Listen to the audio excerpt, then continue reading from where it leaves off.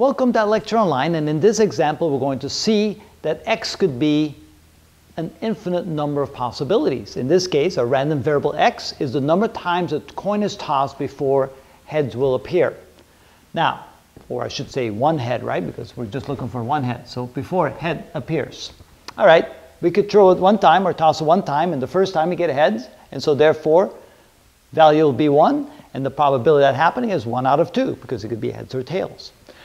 We could also have the probability that the first time we do it, we get tails, and the second time we get heads. So in this case, we have to toss the coin twice, so therefore x will now be 2, and the probability of that happening would be a quarter, 1/4 of that happening. Or we could have 2 tails first before we get a heads. That means it required 3 tosses, and x will therefore be 3. The probability of that happening is 1/8. And so forth. You can see that we get to this point where you toss 5 tails before you toss a heads. 6 tries, 6 tosses, x equals 6, 1 out of 64.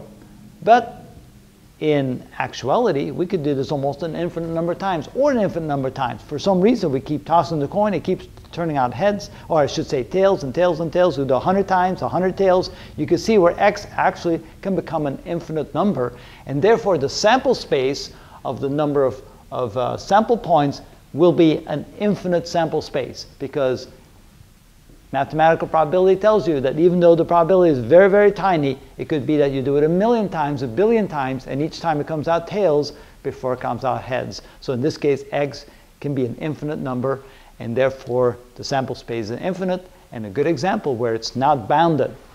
And so we'll see some examples of some other types of what we call random variables. But this is a really interesting example.